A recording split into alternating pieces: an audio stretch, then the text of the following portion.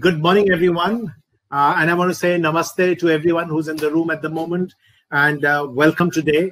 And today we are going to discuss something which is very important. Started on the 1st of October, the TCS, and all of you want to understand what is it going to be, how it's going to be, what all is going to do for you. So there are lots of things about that. But before that, I just want to make some housekeeping announcements to all of you. All of you are welcome to ask questions. Please be free to ask questions to our experts. On the side or on the chat functionality, I would like you to please write down your questions. Please mention your name, company affiliation, and if possible, where are you from, which part of India are you from. After that, we will, the questions will go through a filtration process. We are not going to ask every question, but we are going to filter those questions, filter the questions for no personal questions, no questions of any personal nature. We do not want comments, we want questions. And we will then ask those questions to our experts with your name.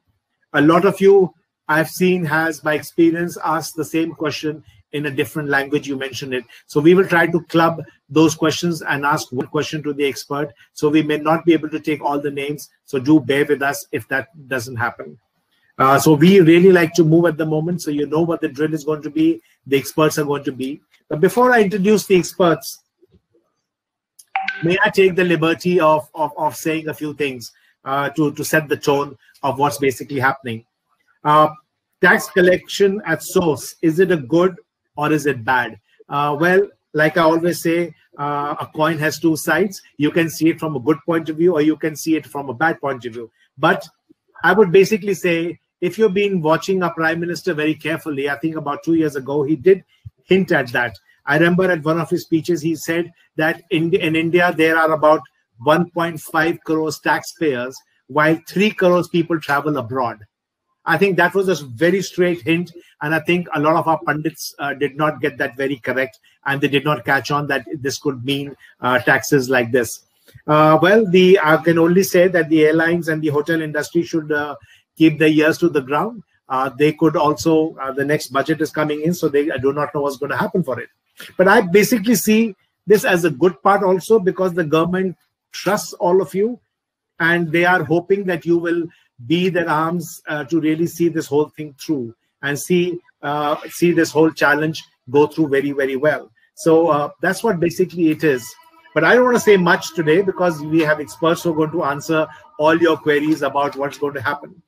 But just to say one more thing is that the TCS will be levied on foreign remittance made through liberalized remittance scheme of the RBI, and for buyers, foreign travel packages. That's something which is very important.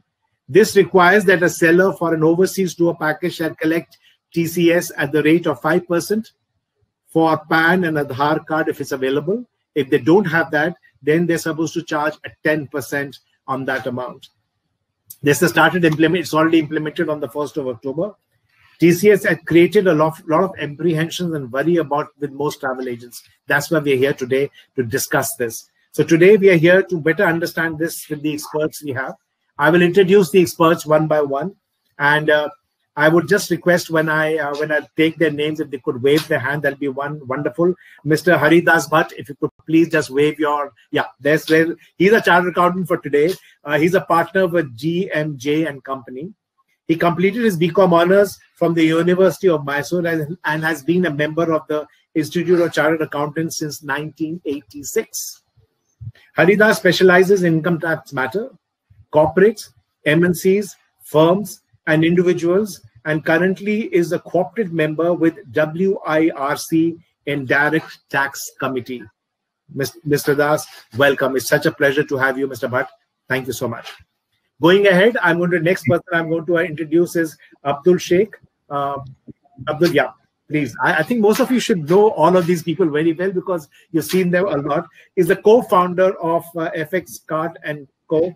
and .com and FlyRemit.com, which are foreign exchange international remittance digital marketplace.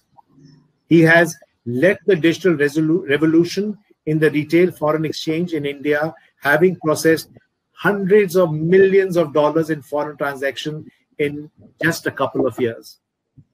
I wish we could have got that money anyway, so we don't want to say more of that. Abdul is based in Bangalore and is working on bringing innovation to the foreign exchange market to ease the consumer journey.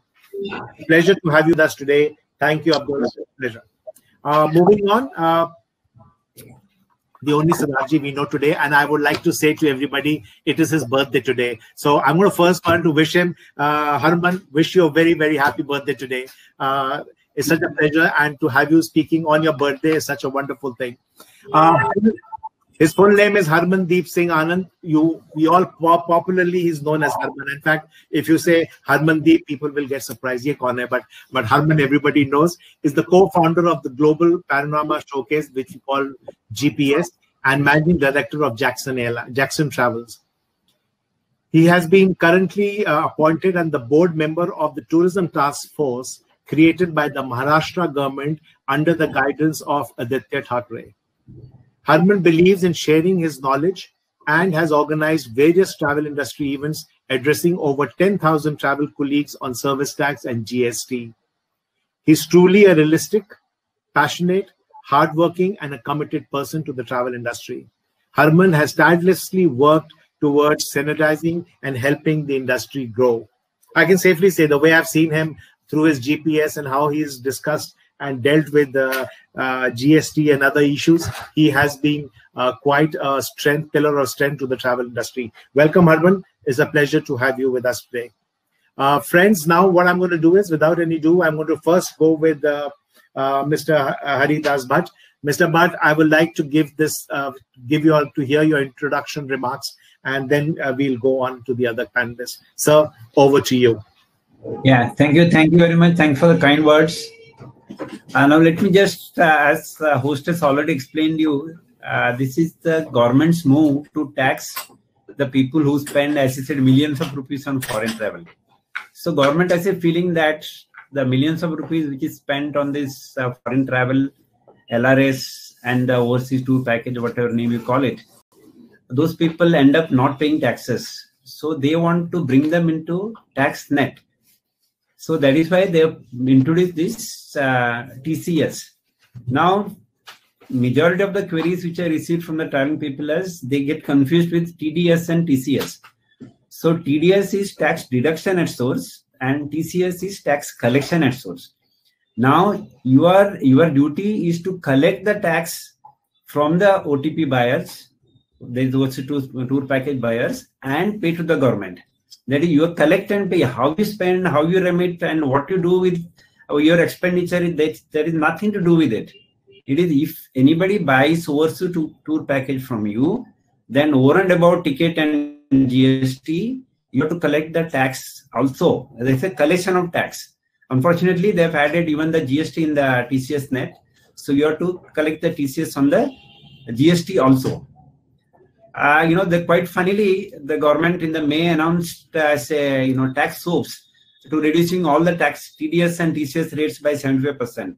But while announcing that, they missed out intentionally or otherwise missed out the section which covers LRS and OTP.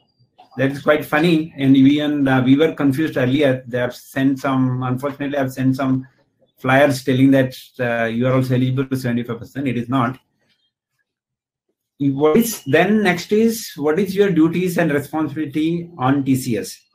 You have to collect. The collection is here, unless other TCSs for in your OTP case, it is either on invoice or on advance receipt, whichever is earlier you have to collect it. Then whatever collect during the month, you have to pay to the government within 7 days from the end of the month for all months. And in case of March, there is an extension that is 30 days. Then you have to file quarterly returns. Quarterly returns have to be filed within 15 days from the end of the quarter. And for the March quarter, that is 45 days.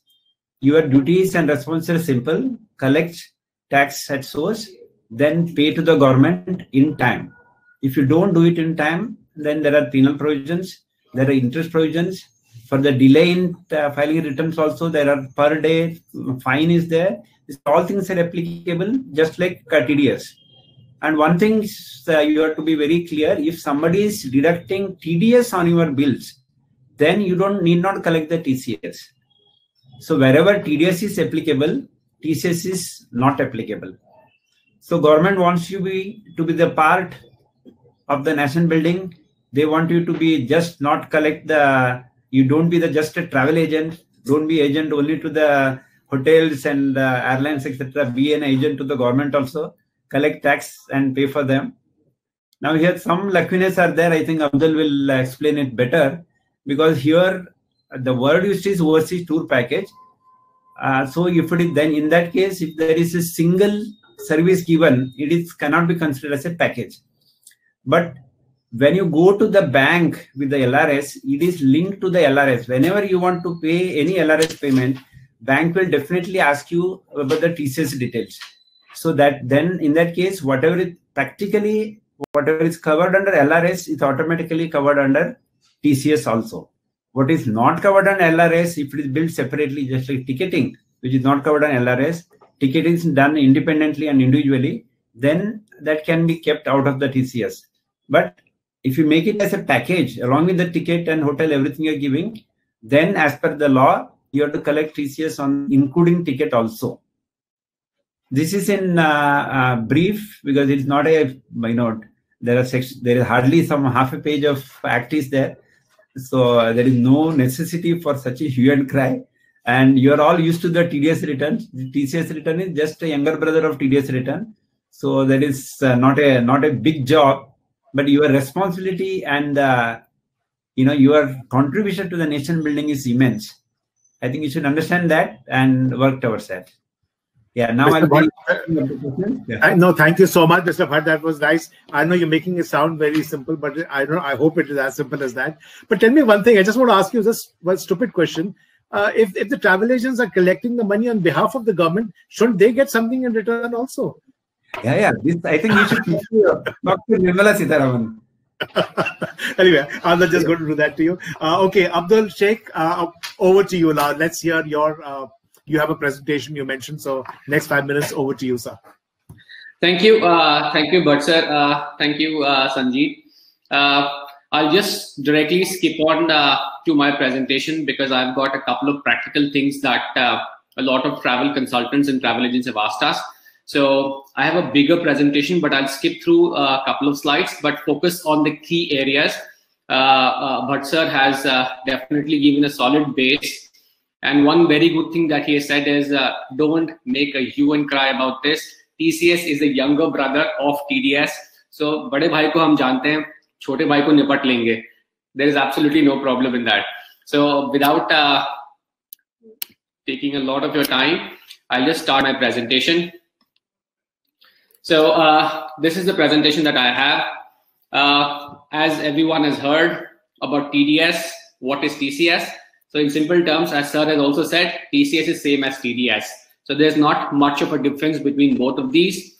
A very small slide, I won't go in detail about this. TDS is tax deducted at source. So when you pay somebody, you deduct TDS and then you pay. Whereas in the TCS part, you collect that extra. So if you have to pay somebody 100 rupees, you still pay that person 100 rupees. But when you collect the extra rate at which the TCS has to be collected. Since I'd like to stick to the time limits, I won't go into the details of this. All of these presentation is available on the GPS app as well. And this recording of the webinar will also be available. So you can go through these at your leisure as well. So key things, is TCS an additional tax?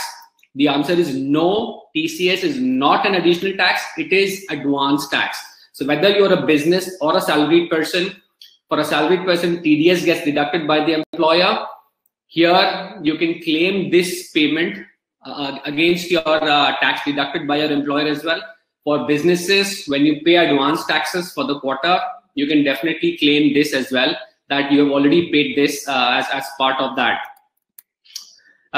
We all know TCS is applicable from the 1st of October. What does it account for? All overseas travel as well as overseas education payments will attract TCS. So all overseas travel payments will attract TCS. Now the key question is, who has to bear this TCS? So on the overseas travel part, the individual who is traveling abroad has to bear the TCS.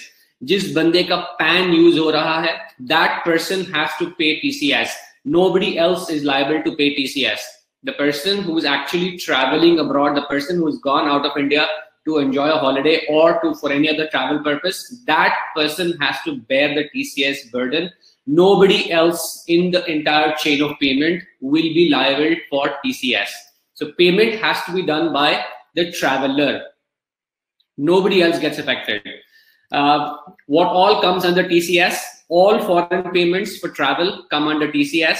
So any amount that ultimately needs to be remitted out of India under the LRS code, आप लोग जो A2 form देते हैं for remittance companies like for example for FlyRemit or to a bank, वहाँ पे A2 में आप एक code लिखते हैं S0306. Every payment which has to be made for travel will attract TCS. Now the key thing again here is, all of you have heard about the INR 7 lakh ka exemption. This limit unfortunately is not applicable on travel transactions. That means every rupee that you collect from your traveler will come under TCS. There is no exemption. Now, what all is covered? Any package tours that you bought from the DMC, any standalone overseas hotels, or local flights overseas, sightseeing, food attractions, food places, anything which has to be remitted abroad will come under the TCS ambit. Irrespective of whether, as Bhatt sir has also pointed out, irrespective of whether you're ultimately remitting it yourself or making a payment to another B2B supplier in India, whether you as a travel agent collects money from your customer and remit outside, or you collect money from your passenger or give it to a B2B player in Indian rupees, as long as this payment is for an overseas travel package, TCS will get attracted. Very simple provisions. There's absolutely no need to worry about the complications over here. Let's move on. Now, understand who needs to collect TCS. The first travel agent who is selling the outbound travel to the traveler will be liable to collect TCS. And since he has collected it, he has to pay it to the government as well. So the travel agent who sells it to the traveler, the actual person jiska PAN use ho raha hai for LRS quota, he has to pay, travel agent has to collect, travel agent has to pay to the government. We'll talk about how the payment has to be done as well going forward. Now, what is the rate? As everybody knows, it's 5%. There's absolutely no confusion in this, that the rate is 5% and not 3.75%. So it has to be collected at 5% of the total bill value. Okay, I'll skip this example. I'll straight away go to this one. So who are the TCS affected parties? A lot of your questions will get answered by this slide. And I'll take probably 1 minute on this slide. So if you're a foreign DMC, you do not have to pay TCS. You do not have to collect TCS. You cannot claim TCS as well. Similarly, if you're an overseas sightseeing or attractions, or you're an overseas hotel, even if you are an Indian B2B consolidator or a foreign B2B consolidator, you are outside the ambit of the entire law. Your business goes on as usual. But if you are an Indian B2C portal, a lot of people ask about level playing field. So this is the answer. If you are an Indian B2C portal, you will be liable to collect TCS from your travelers. You do not have to pay it from your pocket. You cannot claim it in your income tax return. But yes, the work of an Indian B2C consolidator or an Indian B2C portal will increase, that they also will have to collect TCS. Similarly, if you're a foreign B2C portal, you will not be able to collect because you're not in India, you do not have a PAN or TAN, but the credit card company through which you pay the foreign B2C portal will charge the TCS. All the banks have come up with clarifications. You must have got emails from them as well, whichever credit card company you have, that if you pay any service on your credit card or your debit card for any travel purposes abroad, the card company will charge you TCS. So yes, there is a level playing field over here. Now coming on to travel agent selling to actual traveler, yes, he has to collect the TCS. He does not have to pay it from his own pocket. Since he's not paying from his own pocket, he cannot claim that TCS back.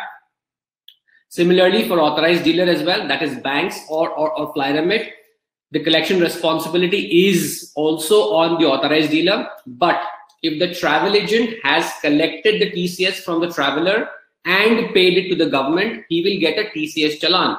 That TCS challan can be shown to the authorized dealer, who will accept it and process a remittance. So there is no double taxation or no double collection of TCS. So don't worry about that.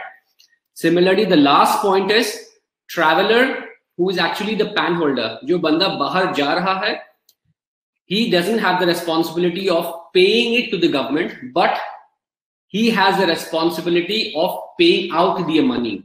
So essentially, since he is the only person who is actually bearing the burden of TCS, he gets a rebate or a adjustment in his income tax. So very, very simple. The first four guys are completely out of the ambit of TCS. Indian B2C portal, foreign B2C portal, travel agent, all of them are liable to collect TCS and pay to the government.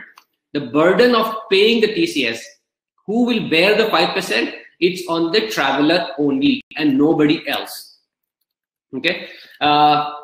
So this is another confusion that a lot of people had asked, that TCS amount to be collected on only the remitted amount or the amount that I collect, or including GST. Very simple. It should be on the total invoice value. I have a simple example, and with this I will end my talk. This is the collection leg and this is the payment leg. So you have received an invoice from your DMC of, let's say, $1,000 at the rate of 75 for your accounting purposes. That costs you 75,000 rupees, including your margin. Let's say you want to sell it for $1,100 and you want to take a buffer of 5 rupees on the exchange rate. So you are now selling to your customer for 88,000 rupees. On 88,000 rupees, you will charge GST at 5%, which makes it 4,400. So the total invoice value that you will give to your customer, that is the actual traveler, is 92,400. On this, straight away, on 92,400, you will have to take 5%.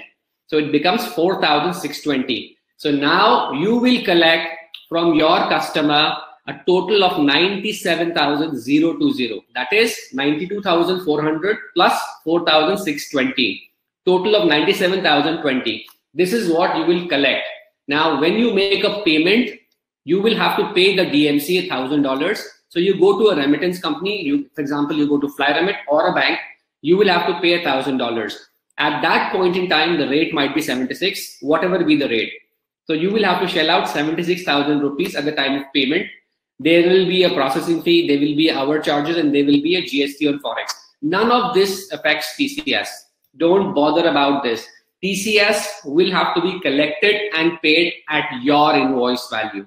Just keep that in mind. Hence, I've given the example, 92,400 is your invoice value. TCS will be 4,620. At the time of remittance, you are shelling out 78,703 plus you will also have to give the TCS challan to the remittance company so that they get an assurance that on this remittance, the tax liability has been discharged. This slide is available in the GPS app.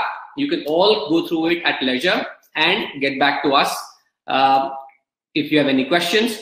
Now, just one more thing before I end is you need to make the traveler understand, your customer understand from your business perspective that TCS is an advanced tax and not an additional tax.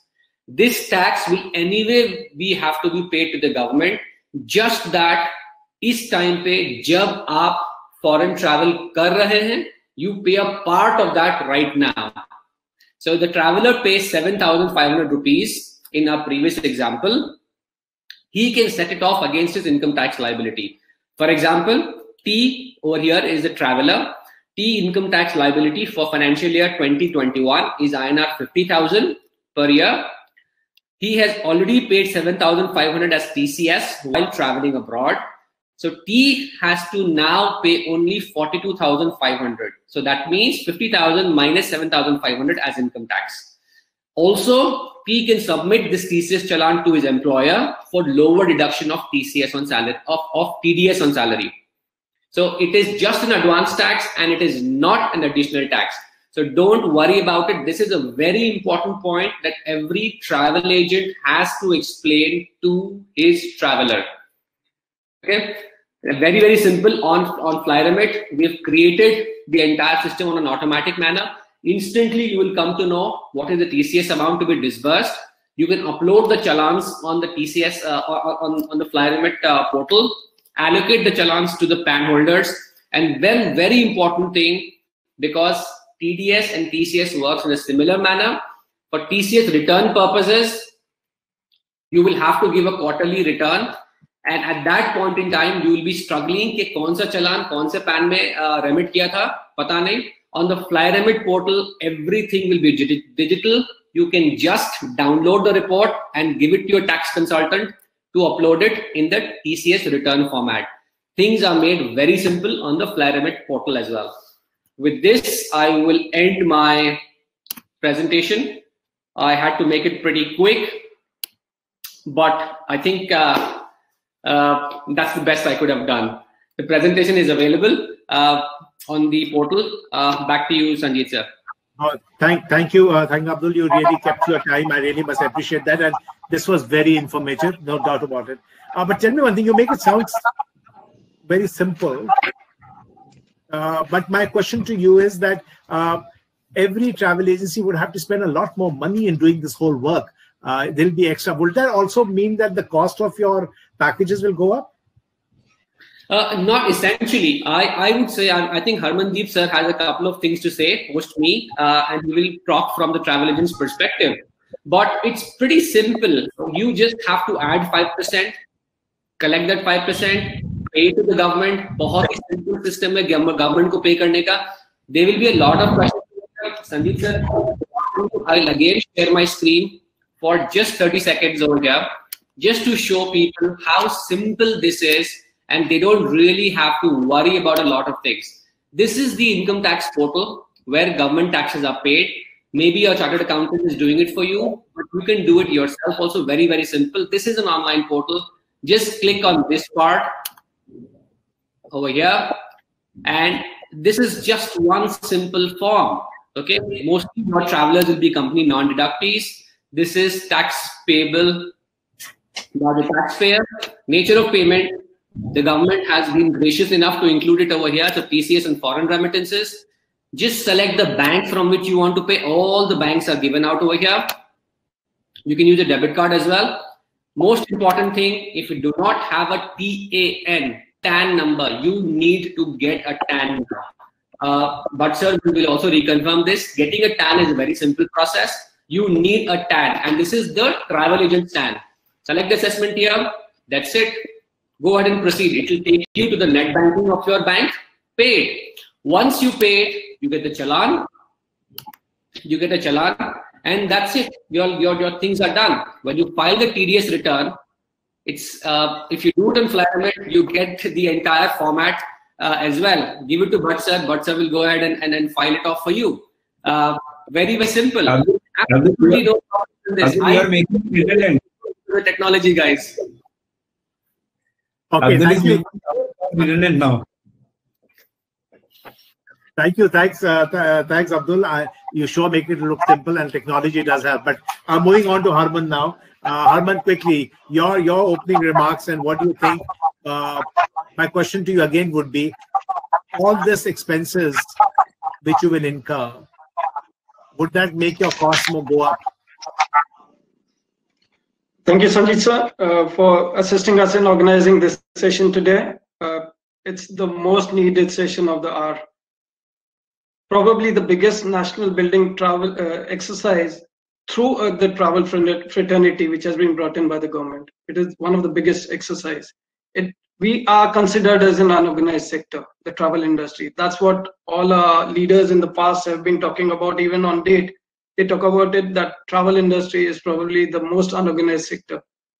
By bringing us in the ambit of GST, by bringing us in the ambit of TCS, by bringing us in the ambit of PAN, we are automatically becoming an organized sector, because every travel professional, travel consultant, be it a proprietor now, a partnership concern, an LLP, or a private limited concern, each and everyone who is doing outbound travel will need to get their TAN number in place, which was not there. And it is not a big task to have your PAN and TAN. All the new companies which are getting registered, the PAN and TAN are simultaneously issued to them. The earlier ones who are doing outbound travel will need to. There was a lot of hue and cry that this is an extra burden. As one of you earlier mentioned, Sanjeev ji, you mentioned that we should be asking the government to pay us some incentive for collection of these taxes, and I totally agree on that front, that we should be requesting the government, because even at the airports, when the airlines collect the charges for airport taxes, they get paid remuneration. So why not us collecting taxes as tax collectors get some sort of a remuneration? That would be a good idea, and we can ask Mr. Harish Bhatt and team GMJ to put such things forward to the government. And by doing this, what we are doing is collecting TCS, realigning. A lot of people mentioned that there are clients who will pay in cash. These are the clients, they will continue to pay in cash on arrival. The government is looking after those. They want to check on those who have been traveling abroad. They can afford to pay for their travels, but they're not paying the taxes. So if you look at it, most of the working class people, even if they have a salary of 10 lakh rupees, anything above the threshold, the TDS gets deducted. So if the plan, every month your TDS is getting deducted from your salary. Every quarter you're filing an advance tax. So when a TCS, when you're traveling abroad, it does not even impact your cash flow. Rather, when the TCS gets deducted for a consumer, it will be like an advance tax. So when it gets deducted by a tour operator, it aligns things. It makes it more legal in a manner, and you are not blocking. Probably your funds get blocked, but you can always go back to your employer and tell them that my TCS has been deducted. Give them a certificate, and they will not deduct your TDS. Similarly, you don't need to pay an advance tax in a company. And Abdul displayed the screen that it is very simple. I personally have been filing my TDS challans for. I like it. So I've been doing it for more than 25 years now. That it's been a simple portal. Earlier it was a manual work. Now it's an automated process. India's reserve has gone up to $500 billion in the last since 1992. So in the last 28 years, our reserves have swelled. And if you look at it, the government has allowed us to remit each one, including a child can remit $250,000 per person abroad under LRS scheme, which amounts to almost 1.9 crore for every individual in a calendar in a financial year. So if there's a family of 4, just imagine they can remit 8 crores. If you can afford to remit large amounts, then you can even afford to get TCS deducted at source. So I think the UN cry about collection, yes, you will have to correct yourself. Yes, we will have more professionals coming into the industry. Yes, you will have to follow the things correctly. You need to have a TAN in place. You have to have the right. You will have to educate your accounts team. Your sales team will also need to be aligned that yes, the tax, whatever cost which is there, just add 5% on top of that. That is not a cost. This needs to be explained to the client that it is not a cost to you. It is an additional tax.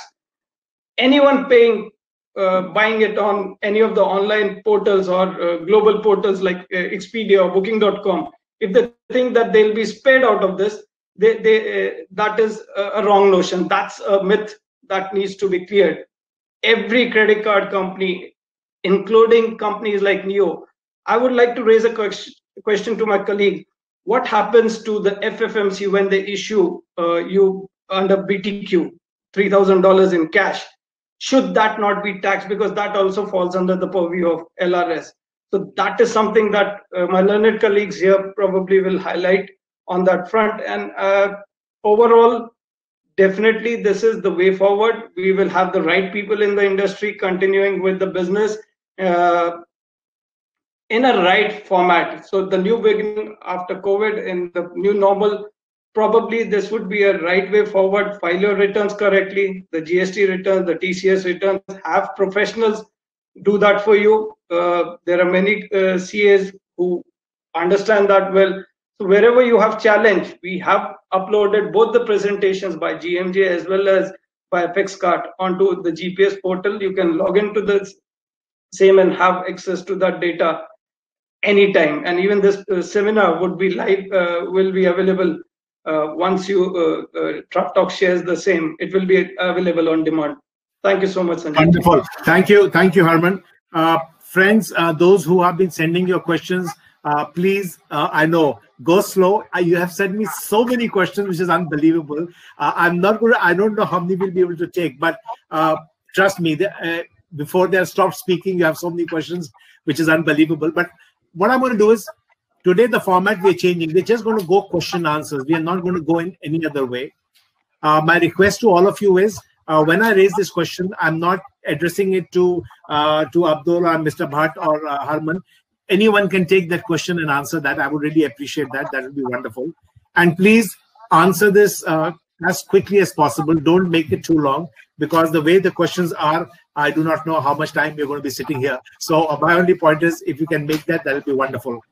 So starting with, I would like to go with the question it's also from Mr. Amit Kundra. Does TCS have an impact on domestic bookings? With this, another question which has come is, if the tour cost includes domestic and international portion, is the TCS applicable on total or on the international portion only? Any of you can take this. I would like to take this question because there's another aspect to this question. A lot of my colleagues in the industry have been collecting inward remittance coming in from outside India for tour packages which are held outside India. For example, a client staying in London has been remitting the amount, and that is coming into the INR account of the travel agent, and then he is remitting out to a third party for a package in maybe Sri Lanka or Maldives. That itself is a wrong way process. You should not be doing that. Domestic packages definitely are not covered on date, as on date, maybe in future, a year or two down the line, the high end, because as long as things are considered under luxury, they may fall under that ambit, but as on date, domestic packages are not. But you have to consider one important thing. When you are collecting, because this is part of the LRS. LRS is an entitlement which is there for Indians traveling overseas. Indian nationals or even foreign nationals who are residing in India can avail of LRS. That Mr. Bhatt will correct me if I'm wrong later. So when the money comes in, that should come into a foreign currency account. It could be a dollar account or a euro account, and banks are offering these sort of accounts to the travel tour operators. So when you are remitting to a third country, the money is not being used within India, you should get the money into those accounts, and there is no TCS applicable in that matter. Abdul, I believe you would like to add something on this.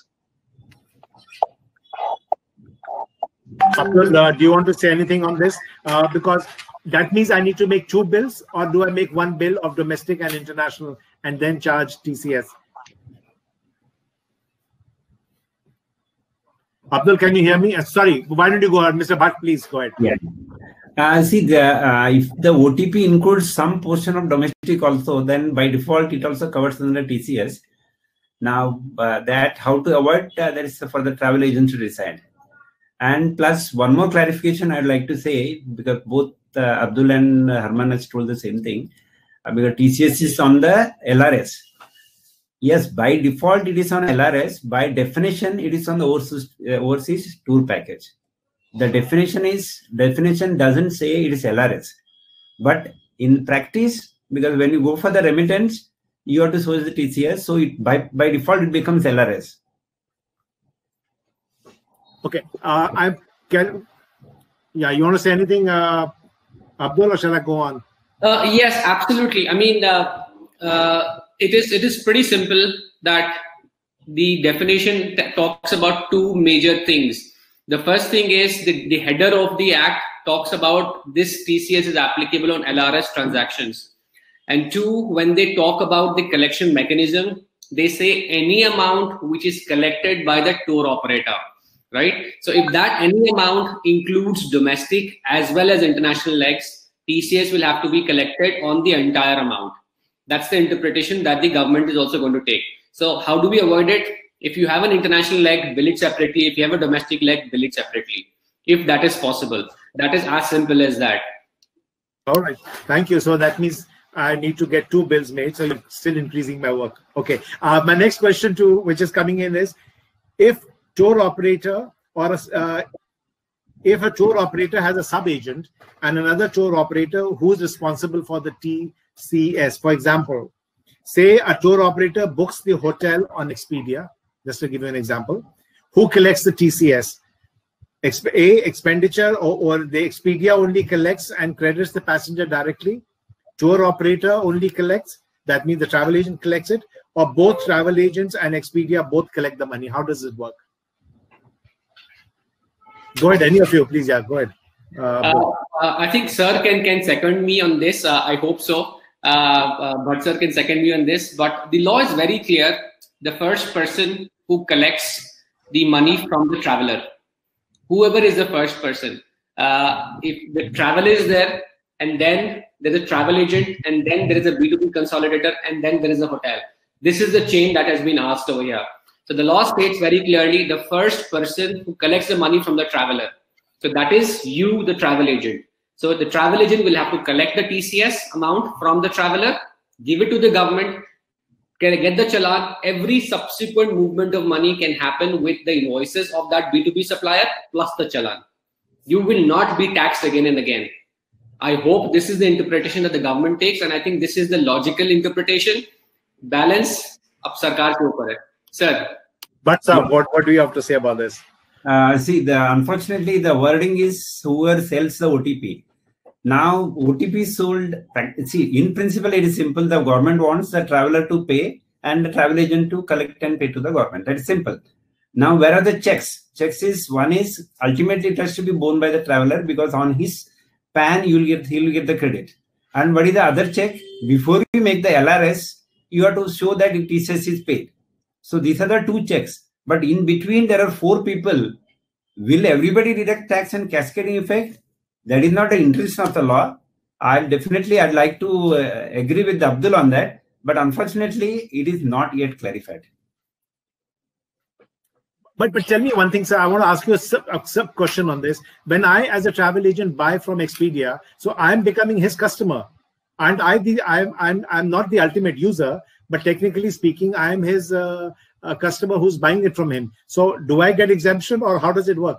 You don't. There is no clause of exemption. So you pay the TCS. Expedia will collect from you, and you collect from me. There will be cascading effect. Correct. So you have to work out on some scheme or get a make a representation and get a clarification from the government, because cascading effect is to be avoided. The Act always supports. Their intention is not to collect this tax from everybody. And this is not GST that you pay and you take credit, because this credit is against your advance tax, not your TCS liability.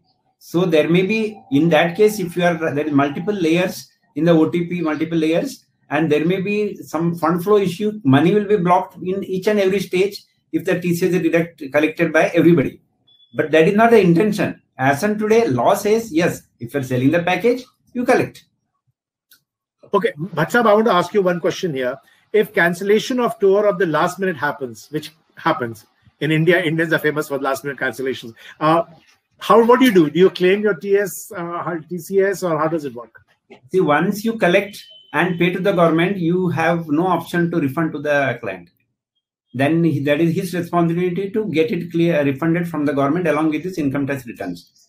But within the same month, you got, let's say if somebody books the ticket on 1st of month, and you got 37 days to pay the TCS. Within that he cancels, then it is left to you to refund him. If you're not, once you pay to the government, you can't.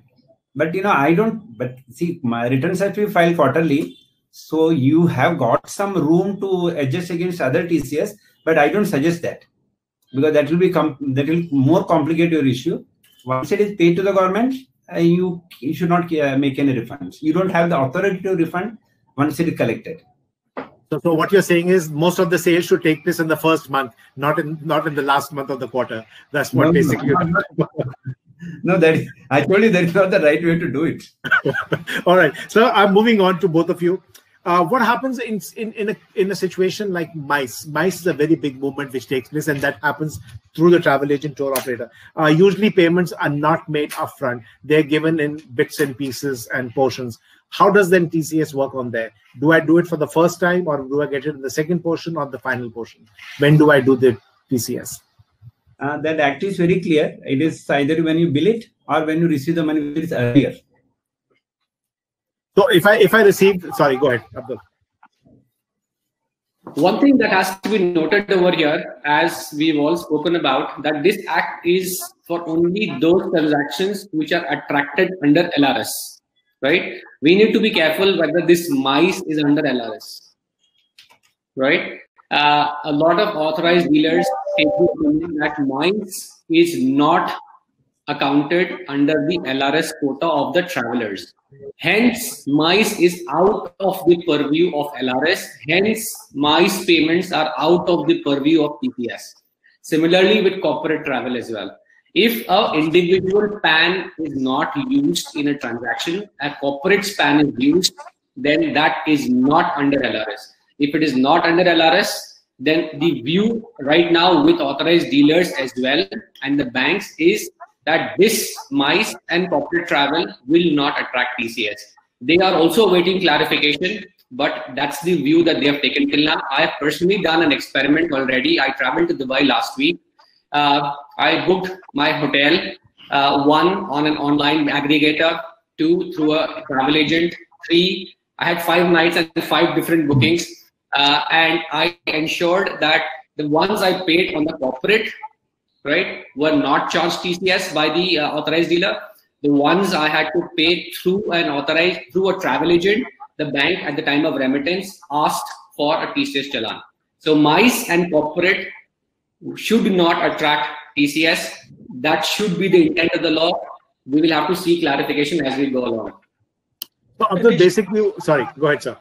Additionally, so if you look at it, it also says that if TDS is deducted, then TCS won't be applicable. In most corporate cases, TDS would definitely be deducted on such reservations, which are processed through the agents, except when they're done online, it would be a different story. So basically what you're all saying is this is only for leisure travel. It's more, yes, it is more inclined towards the leisure travel because that's where a lot of money has been spent. That's the data which has been collected by the government over the last several years. That's what the data says. All right.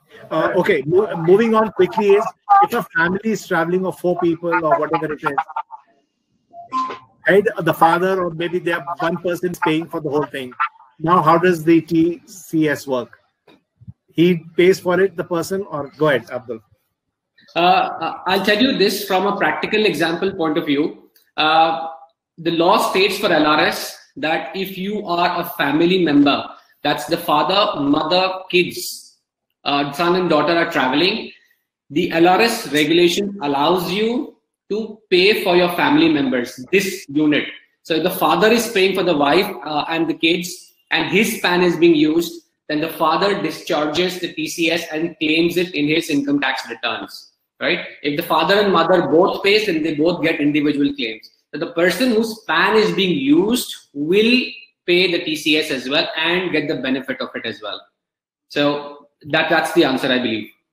Additionally, sir, I would just like to add, a lot of time a group of friends travel, and at times probably one of them is paying on behalf of the others. So wherever, like Abdul mentioned, the PAN card of the person which has been used is the person from whom the TCS would be collected, because he's the person who will be remitting the payment to the tour operator or the travel agent. So the person remitting the payment from the account where it is remitted is where the TCS should be applicable. But sir, you can correct me if I'm wrong there.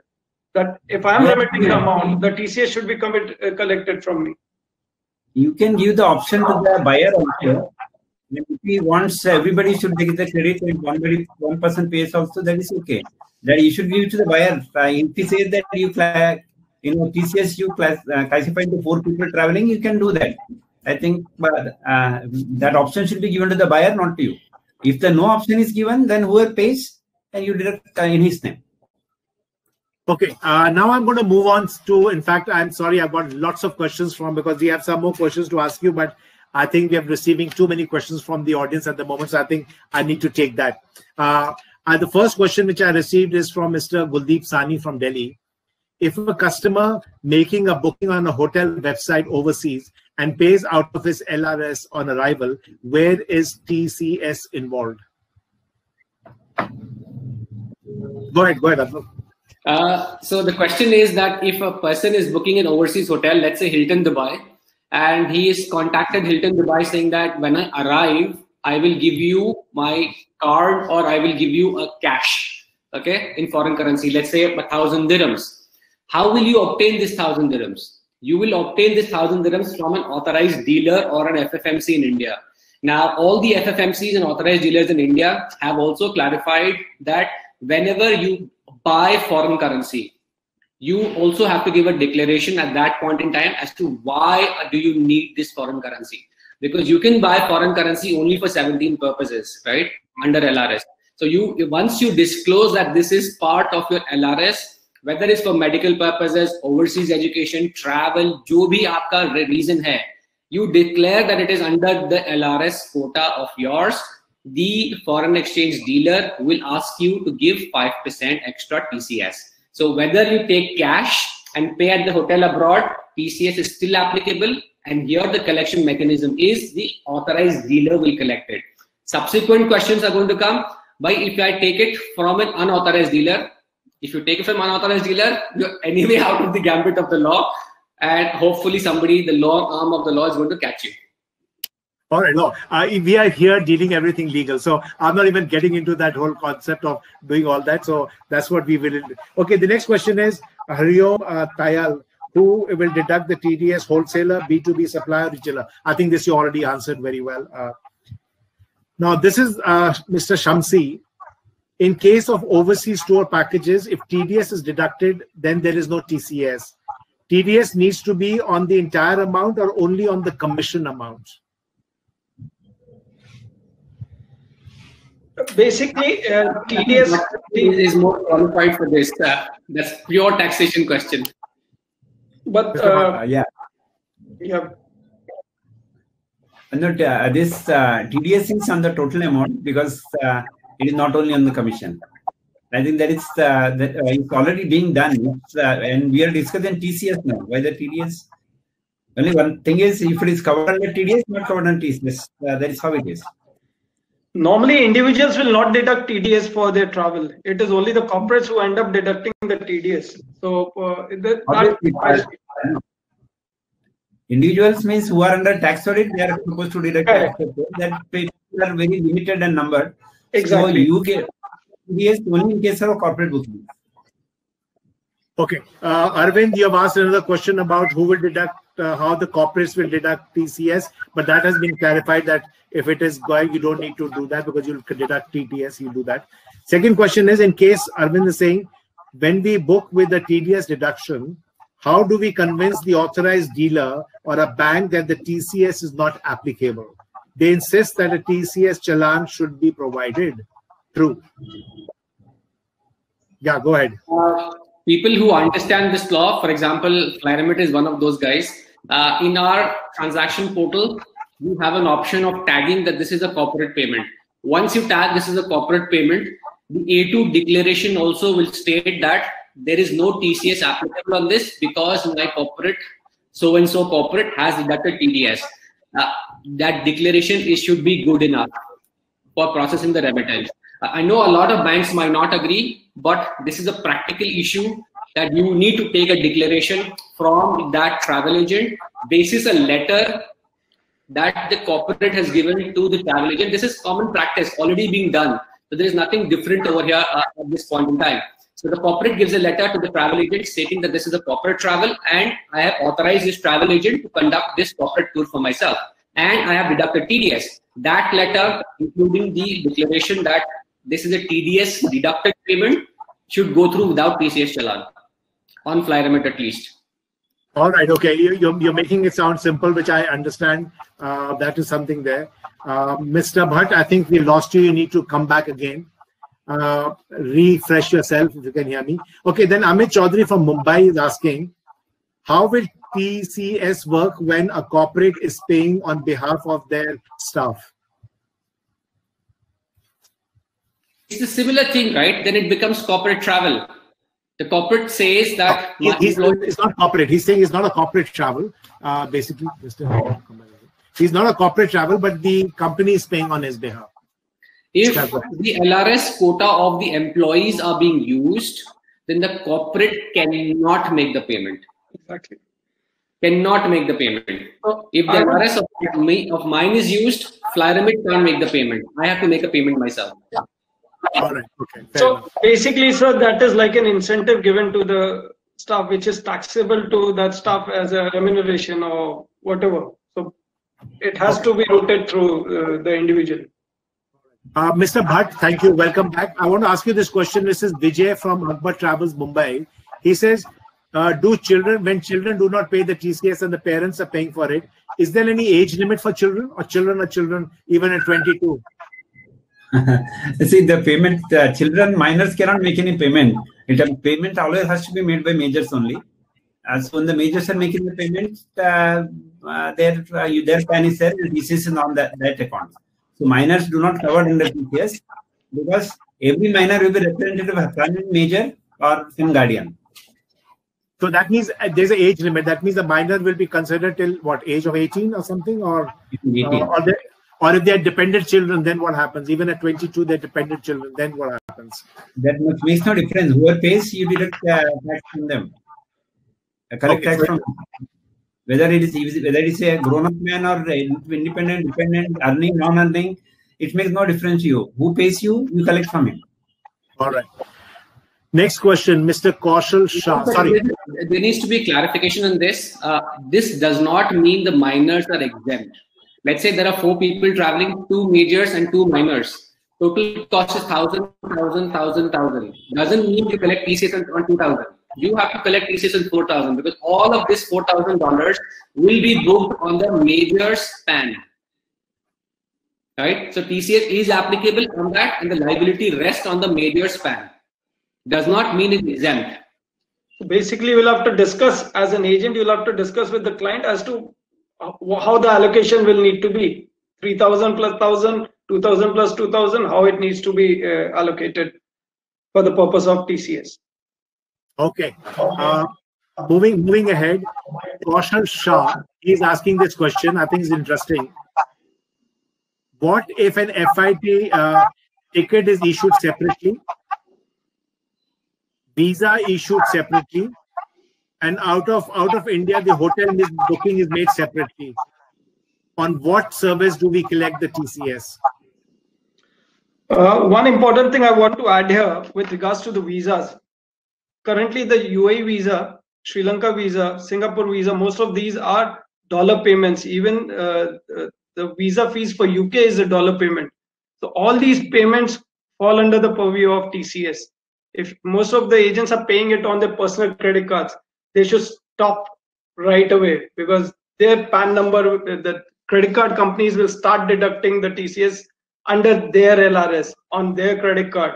So with immediate effect, any remittance, even for the purchase of flight tickets for travel of their clients outside India, they should not be using their personal credit cards. They should discuss it with their banks with regards to their corporate credit cards, whether that can be used, because Abdul mentioned that corporate cards might be exempt. So they need to get a clarification from the credit card companies. But personal credit cards is a total no-no for the usage of any remittance on behalf of the client. The second important part, even if you break up the cost, if it is an overseas remittance, everything needs to be taxed under TCS. So for example, my reimbursement amount is $1,000. I'm charging 1,000 rupees as my service charge. The total amount we need to deduct the TCS on the total amount, including the GST amount. So $1,000 is say 75,000 rupees. 5,000 including GST is my service fee. So that makes it 80,000. I should be deducting the TCS on 80,000 at 5%, which is 4,000 rupees, and filing it with the government treasury.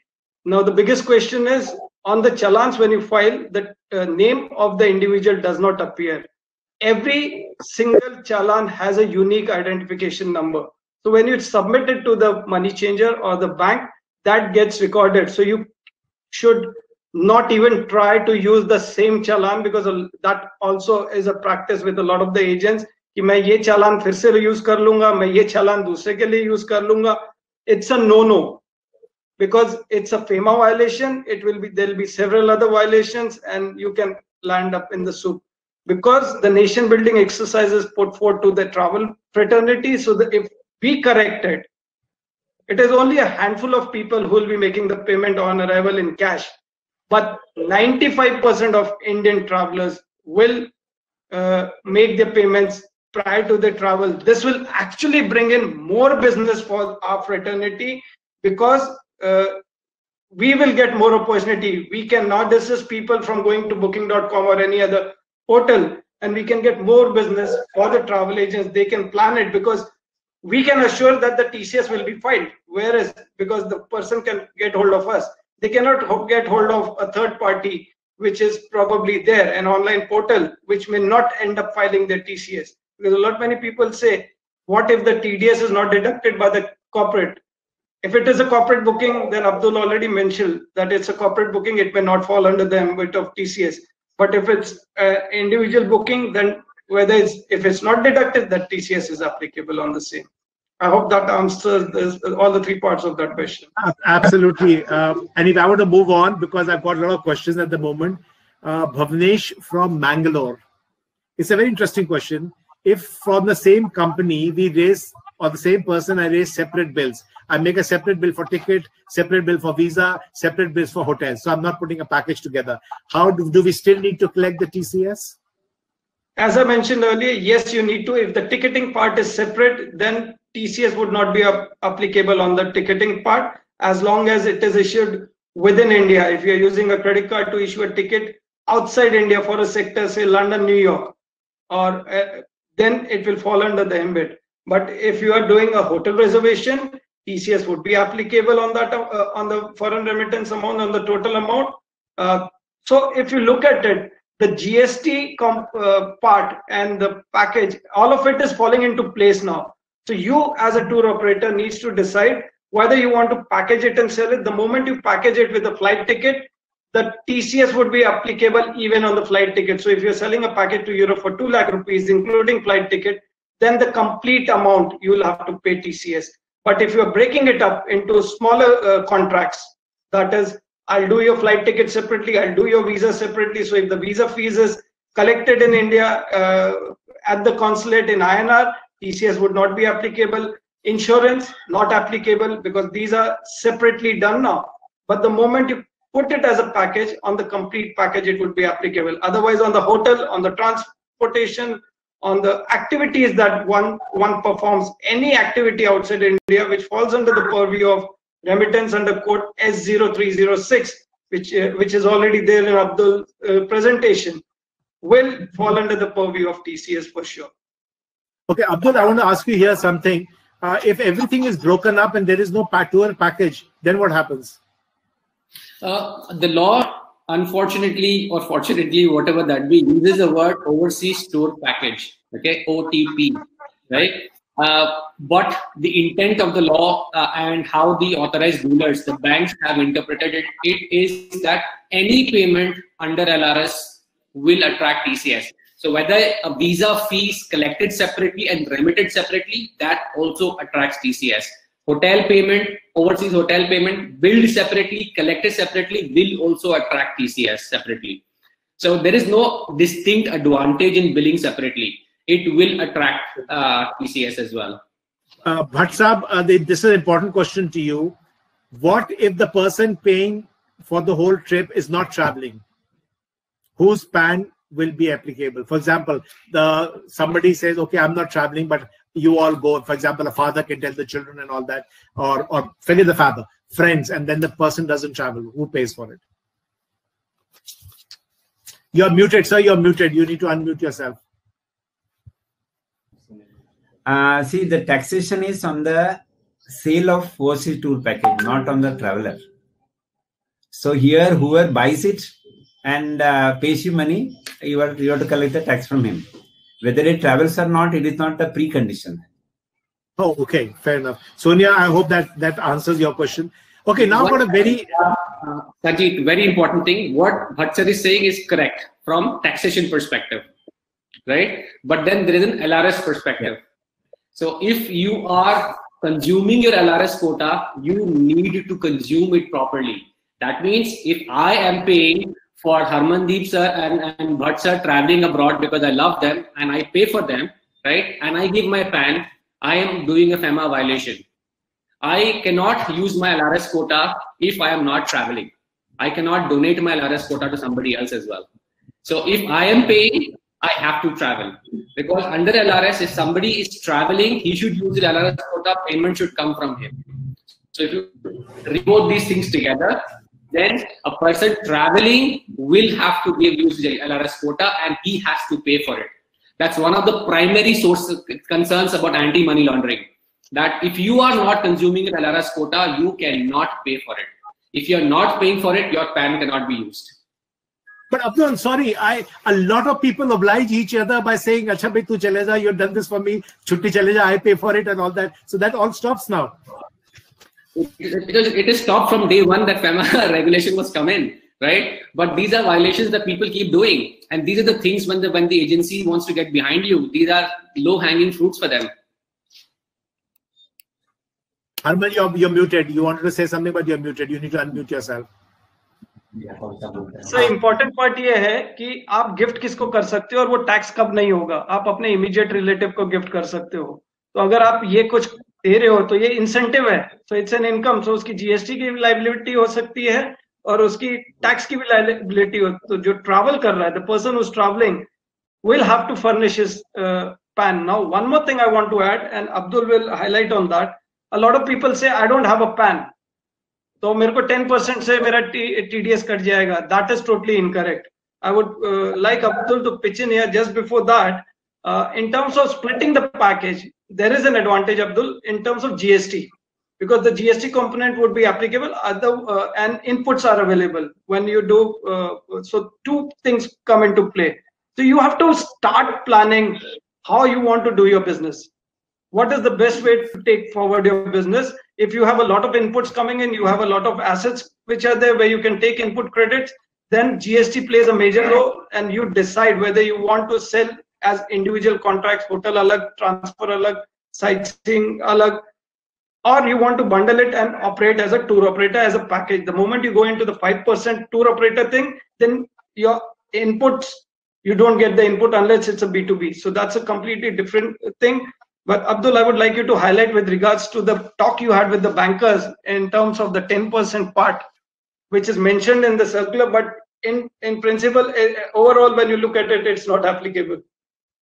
Yes, very interesting point. 30 seconds on this. The law states that if you have a PAN, then deduct at 5% TCS. If you do not have a PAN, deduct at 10% and discharge to the government. But when you deduct at 10%, how will you do the remittance? Because for remittance, you need the PAN. You need to show whose LRS quota is being utilized. But yes, they can deduct because this is the income tax law. If you collect from a passenger and passenger says, I do not have a PAN, you deduct 10% from him, right? But that's absolutely useless because he's not going to get a refund of it or he's not going to get a claim of it. Secondly, the travel agent will land up in a soup because when he goes to a remittance company to remit the money abroad, you disclose 4 passengers, you need 4 PANs, unless he's a kid or is a family member, right? So it effectively avoid those payments which do not have PAN. And so no PAN, yeah, so no PAN, no travel, as simple as that. And no TAN, no outbound remittance. So these two things is something one has to take into consideration. Modi said very, very clearly on day one, कि भाई आप income tax return नहीं कर रहे हो और बाहर घूमने जा रहे हो. No, that I agree. That's why I said I think it's all come from there. Okay, I've got a very interesting question, and I want to ask this to you, Abdul. Is Nagi's Dadi we deal with students' overseas remittance. To make the process easier, we use our website to collect information and also have a payment gateway. Can we be considered as an e-commerce platform and only be liable to pay 1%? Can OTAs become e-commerce platforms and only pay 1%? Is this the escape route? This is a pure taxation question. I think Bhatt sir will be able to answer this clearly. But very simply, Bhatt sir, to repeat, the question was that the client is an overseas education consultant and they collect money from their students through a payment gateway, right? Can they be considered as an e-commerce player and deduct TCS at that 1% rate that has come for e-commerce players? No, this is, you are going to some different data. See, this is not part of the OTP, so TCS is not there. But now, if it is for the e-commerce dealer, that is a separate thing. There is a separate section. So on that, there is a threshold limit, and if you cross the threshold limit, you have to correct the TCS at source. Oh, okay. You have to do that also at that time. Yeah. Correct. That is just for your clarification, the three things which have started new: e-commerce, and for the person with more than 10 crores turnover, and this LRS and OTP. These are the three introduced during this year. So now, if there is a clash between those two, which is the primary business, that will be applicable first. Primarily, if it is the e-commerce provider, then you will be covered on e-commerce. If it is not that, then if it is the OTP seller, then OTP. There won't be double taxation at any cost. And law is very clear. If there is a TDS, there is no TCS. So they are the statute is very clear that they don't want to collect extra money from you. They just want to see that everybody is under the ambit of taxation. If you don't file the return and don't pay the taxes, they got avenues to trace you and catch you. That is the whole idea. The purpose is to create a trail. Yeah. Sorry, just to add over here, if an education consultant collects money from his students and remits to the university, this is a FEMA violation. A student has to directly remit money to the university using his LRS quota. The travel agents have been given special exemption by the RBI to make payments on behalf of their passengers. No other industry has this exemption. So if you're an education consultant, you can organize everything, but you cannot take the money from the student and remit it to the university. This is a FEMA violation. Oh, so you're all right. I hope, Dadi, you understood this and now you know what way you're doing and what you're doing. Okay, moving in. Let me add one point on that. The people who collect, like this education concept, collect and say they remit, no, they don't remit. They just collect it. Just keep in mind. All right, okay. You're leaving the cat out in the kitchen. We're talking about genuine people anyway. Thank you, sir. I know. That was intrigue, honest people. Okay, friends, you're not asking me any more questions. I'm not entertaining. Just last 4 questions, which I want to go to. This is something which I need you to understand. This is by Jay Bhatia, your dear friend. TCS Challan will be made available on the 7th of the month, whereas remittance will be made 1 month prior. How will the remitting bank permit this? Please, Abdul has to answer it. Please. Sir, Sarkar kisi ko credit nahi deti. Correct? There is no credit that the government gives you. What the government tells you, as per the law, that you need to collect at the time that you sell to the customer. So if you're a travel agent, you sold it to the customer, or let's say on the 10th of October, and you've collected, let's say, 5,000 rupees as TCS. The due date for paying this TCS to the government is 7th of November, right? But nowhere in the law it states that 7th November ko hi aapko pay karna hai. You can pay today on 10th October as well. So when you come to FlyRemit or you go to a bank, nobody will send the money out without an assurance that this TCS liability has been discharged. So you will have to pay TCS. Let's say 10th ko aapne customer se collect kiya 10th October ko, you have decided to remit the money on 20th of October. on 20th of October, TCS should have been discharged and the challan should be available. Now, one more point to be noted over here is that challan takes 2 working days to reflect in the income tax portal for verification. So when a travel agent pays the TCS on the portal that I showed earlier, he gets a challan. That challan can be verified by Fly Remit or an authorized dealer in T+2. That is, payment of challan is done on Monday. It can be verified only on Wednesday. The government says it will be verified in a couple of hours, but practically it gets updated in T+2.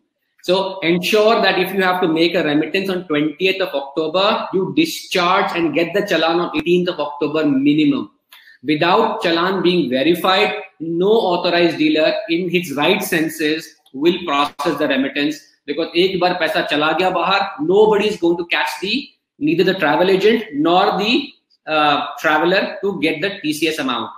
So be very careful. Do not give credit. This is a gross violation of income tax rules, which is the most stringent law in India. आपने सरकार की जेब से पैसा चुराया है, ठीक है? ये आप कभी मत करना. So collect the money, discharge the challan, go for remittance only after you have discharged the challan. Okay, Abdul, I'm going to ask you another question over here, which Prashant Kothari is saying. Will the TS challan be easily available for remitting the payment? Sometimes we have to pay in advance remittance. Then what documents are needed for the remittance? Two questions are over here. There are two questions here. The first question is simpler. If you're taking advance payment from your customer, right, you will have to take TCS as well on the advance amount and discharge the TCS before the due date. So that is question number 1. Question number 2, how do we remit payments abroad which are classified as advance tour costs? The government allows this, but a lot of banks, including us, we don't allow it, because if you're saying that it is an advance remittance, you do not have the actual names of passengers who are traveling. Again, LRS quota has to be utilized whenever any money is going abroad. Banks do not allow, although law allows, but practically banks do not entertain such requests nowadays, that you give me the pants, then we'll take the money out. I know there's a business need for advanced remittances. We have been talking to banks as well to make it lenient, to take an indemnity from us. But looking at all the issues that have cropped up in the past 2 years and the enforcement directorate getting into it, advanced remittances from a practical standpoint of view nowadays is a no-no. And I tell you, all of this TCS law that we are talking about right now, these are all offshoots. These are repercussions of all of these advanced remittances which have gone in. Government was not able to identify कि ये किसके LRS quota से गया है. Hence, they have come up with laws. So remember, these laws that we are facing, whether bail or boon, आप जो भी बोलो, this is a repercussion of all these practices, which may be genuine, maybe not genuine, but because they have taken a data dump, इतना पैसा बाहर गया, इतने pants match नहीं हो रहे, that means something is wrong in this industry. Hence, they have come up with this stringent law. So the PAN has been collected for the last couple of years, and all this exercise in the last 2 years was done with this purpose. And agents were submitting same PAN on several occasions without realizing what they were submitting their own PAN. Now, at this very moment, they are at a juncture where they are not able to reconcile, because that amount starts reflecting in their 26 years as if it was the amount which has been spent by them. One other important question a lot of people keep on asking is, what happens to the holy trips, pilgrimage trips? That also falls under the purview of LRS. If it's a Hajj trip, if it is under LRS, so now even the Hajj travelers will have to have a PAN in place, which probably was not a requirement in the past. Correct me, Abdul, if I'm wrong there. Whether it's a Hajj travel or any other pilgrimage outside India will entitle one to pay TCS. The customer will have to pay TCS because there is no such exemption as of now. But please. See, there is an exemption made by the statutory authority, etc.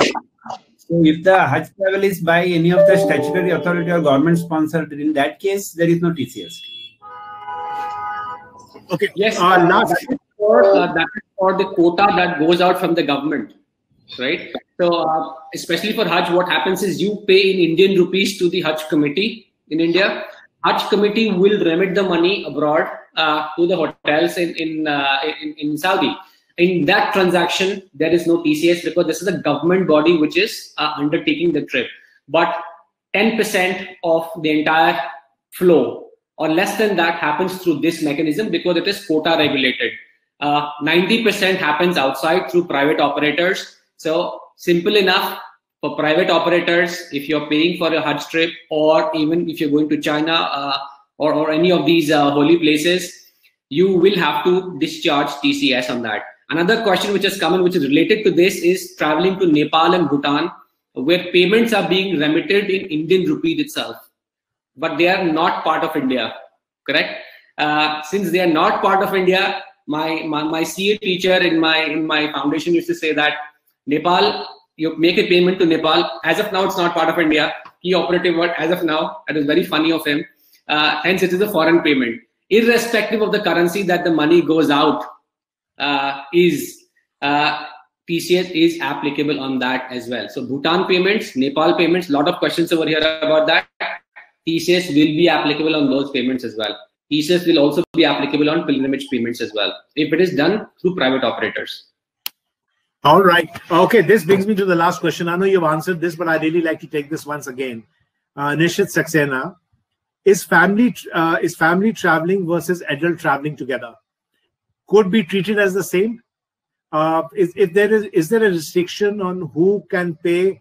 Is it for blood relations or my friends also? Again, my point is on your quota, it will come again, but I just would like you to ask you, that means if I have a birthday or if I want to celebrate something, and if I'm taking my friends on a chutti or a holiday, what happens?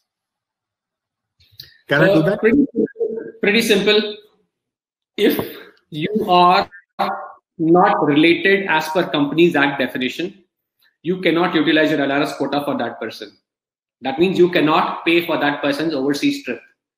Very simple. So, I mean, as far as I know, Sanjeet sir and Harmandeep sir are not related.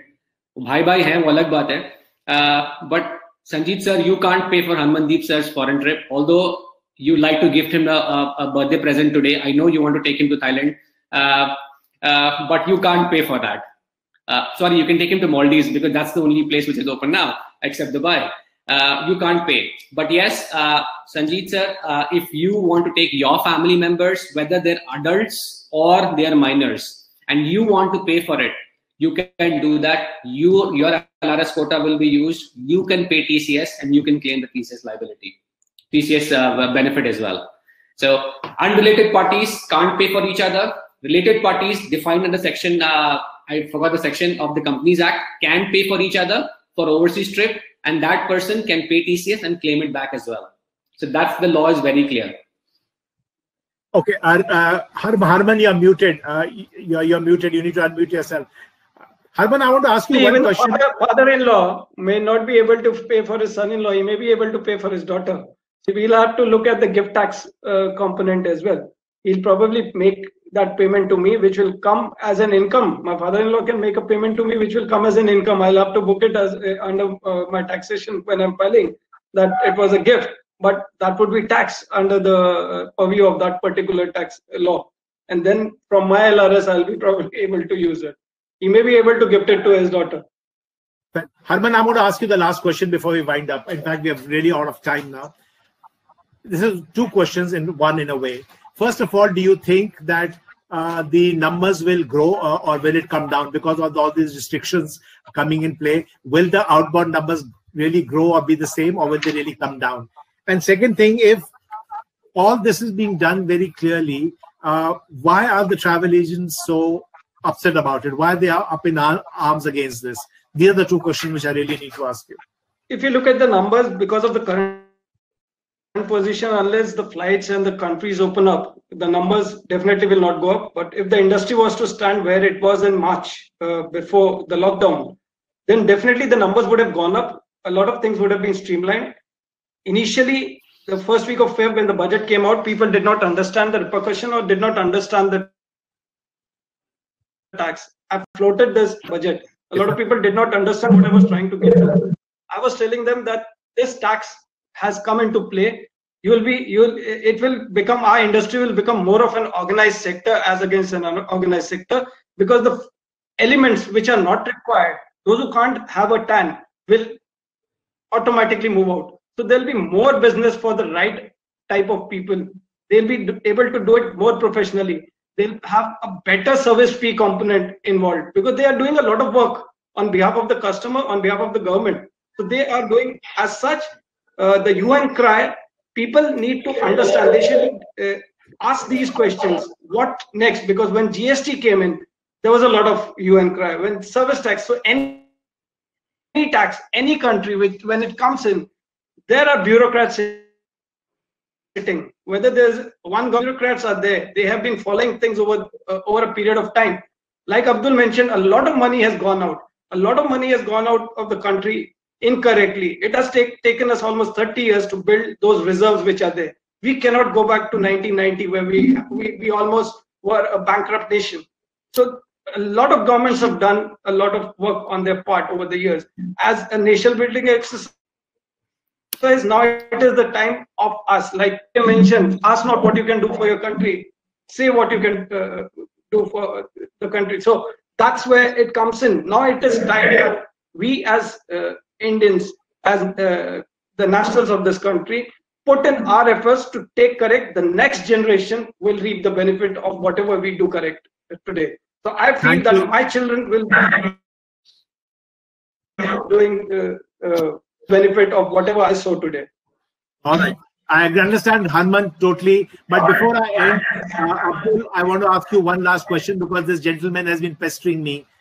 You gave the answer, but I want you to answer that again.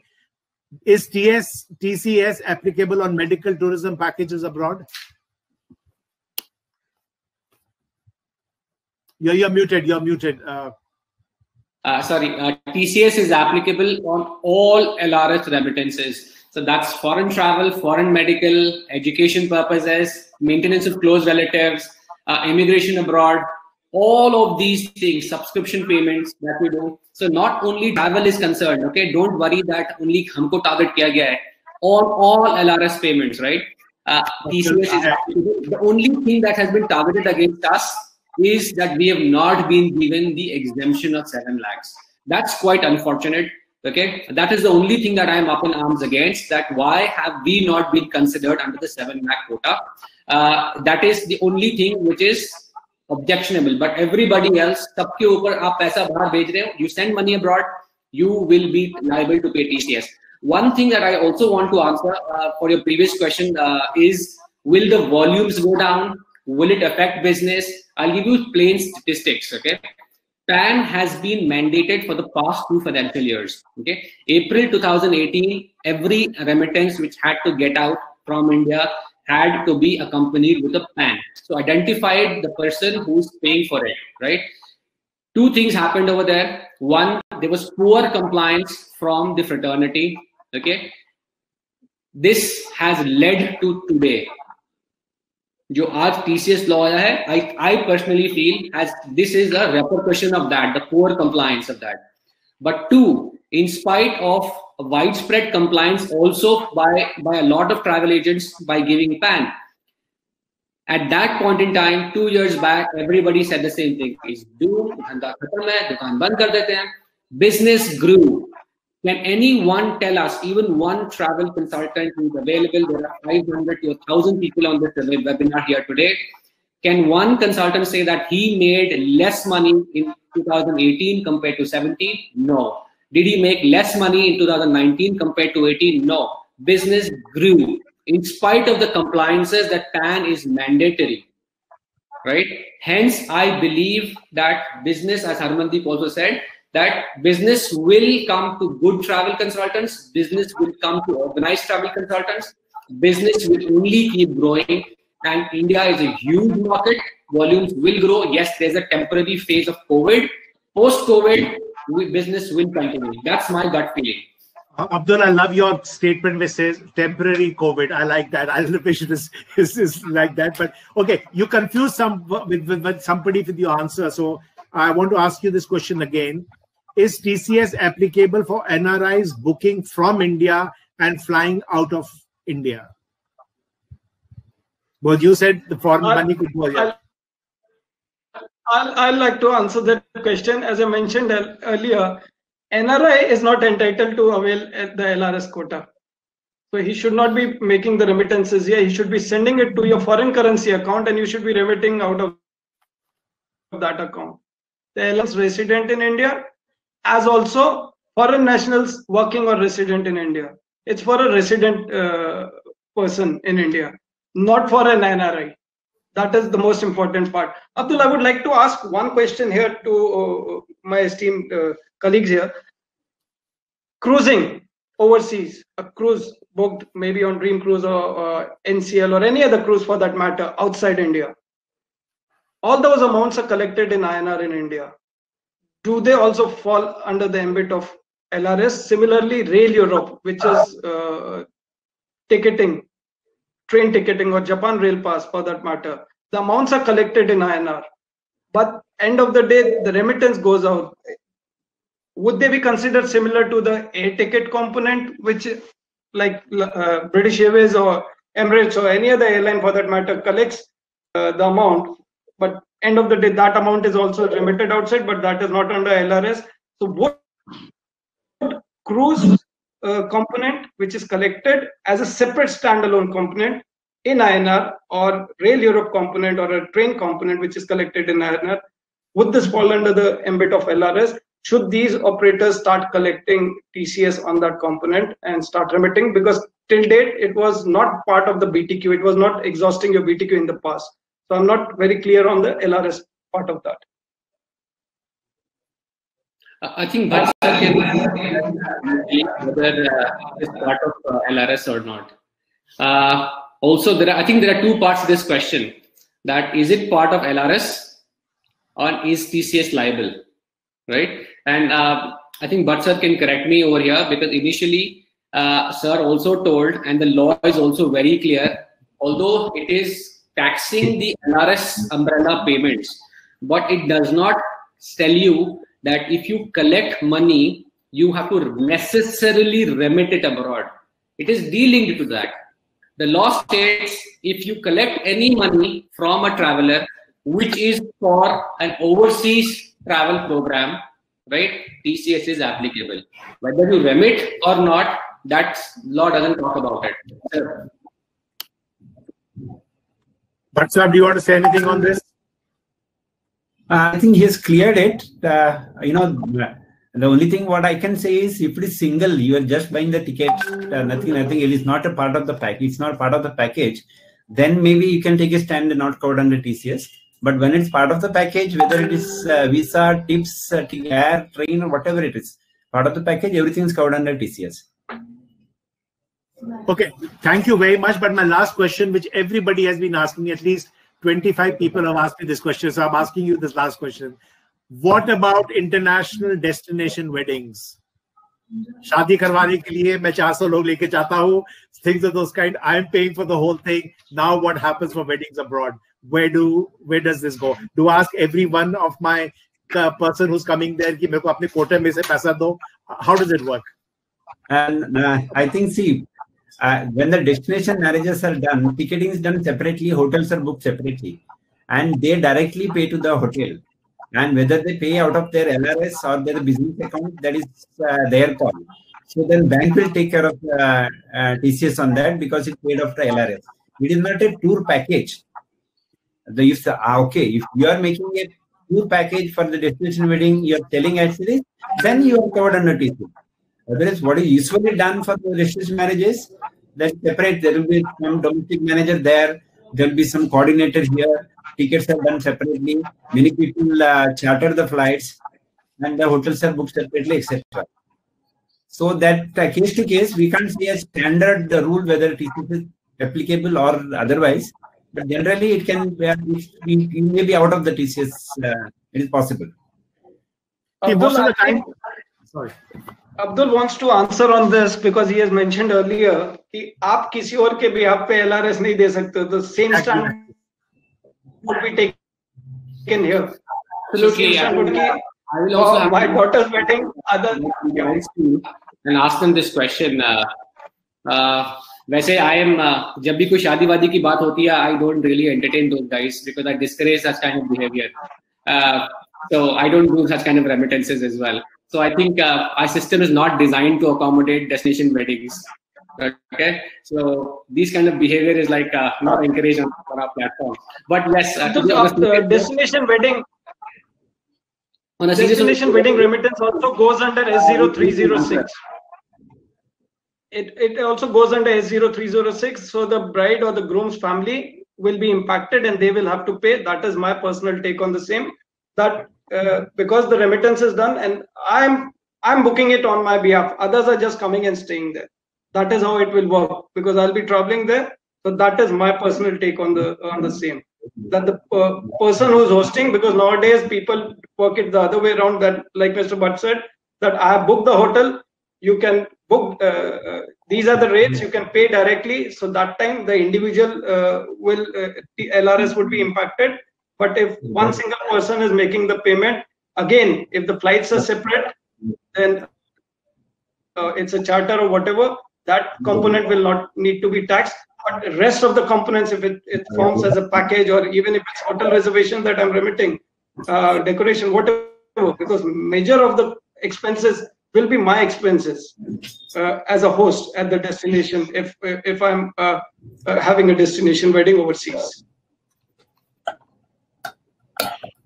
Abdul, I really, Mr. Bhatt, you really need to answer this because see, the point is people, most of the guests buy their own tickets and come there. We provide them the hotel stay. I look after the food and everything. And I look after the entertainment and the decoration and everything. Now, obviously money has to be remitted for all this. Where does the LRS come into the picture in terms of the quota system will go out of it, or how will this work in future? I think the LRS will allow you to spend for, and for others also. It doesn't stop you. You have to say why you're spending. If I want to say, send my relative for a medical treatment, I use from my LRS. I don't think there is any ban on that. As Abdul said, yeah, right. You have to give a declaration why it is so. Then you have to say that for the relative, whatever it is. So that remittance is possible. And plus, whether destination wedding is possible within the LRS limit or outside the limit. If it's outside the limit, then usually the family members use separate LRS limit to make the booking. Or if they have got any corporate entity, they will make the booking through the corporate entity. It's case to case. You can't have any general view on this destination weddings because that lot of planning goes there. That in that even the TCS planning also will come into picture. Hey, but sir, I don't agree with you. How can I put a wedding, which is a very personal thing, in a corporate account? Sir, for that you have to come to me personally and discuss. All right. Okay, I'm not getting into that with you now at the moment, but fair enough. So that means it's possible and we can do that. And that means you have to take permission. Sorry, yeah. So even for domestic wedding, even when there's a destination wedding happening, which will now be more prevalent under the COVID scenario, the host, the parent, the groom or the bride's parents are the ones who are doing the expenses. They are booked as their expenses. Similarly, for overseas, they'll be booked as their expenses if they want to do so. So they can use the LRS of maybe the bride, the groom, their family members, if it is exceeding the 250,000 limit which is there. And they just pay the TCS. So I don't think, because they will, when they report their return, they will say, I have spent 2 crore rupees on my daughter's destination wedding. So there's nothing wrong with that. As long as you are declaring it, I don't think there's anything wrong with that. And the TCS would get deducted from you personally, and you can take a claim on that. Okay, let's not preempt the government and see how they react. So I'm going to leave it at this over here. As we go along, I think we'll understand how the whole system will work. But anyway, I really want to say thank you to all of you. I think you, all three of you have been brilliant, at least answered a lot of questions. And some of you, I could not take your questions. I'm sorry about that, but we are really out of time. We have gone over 1 hour, 40 minutes. We didn't realize it'll take so long. But thank you very much for attending and your questions, which were really, really exciting. A lot of questions really got answered when Abdul made his presentation. So those questions I did not take. But otherwise, it was really important and really good to understand this whole process. I wish you all luck. and I hope that you don't have any problems on this anymore. Because this is advanced, as Bhatt Sahab said, this is advanced tax which you're charging them, so it should work and you can take your money back from them. That's what basically you want to look forward to it. So do your work, and what Abdul said, do your work diligently. Don't leave any loopholes that the government comes on top of a head with more stringent rules, then we're going to really crib. And thanks, Harman, for your help in putting this whole thing together. And that also on your birthday. Thank you very much. Have a great day, all of you. And those who want to look at this recording, it will be available tomorrow onwards on Facebook. So we'll send you, the link is available. You can download it and look at that completely. Thank you very much, everyone. And Bhatt Sahab, Abdul Sahab, and Harman Sahab, thank you very much. And it's a pleasure to have you over here with us today. Thanks a lot. Goodbye. Bye-bye. Thank you so much. Thank you so much.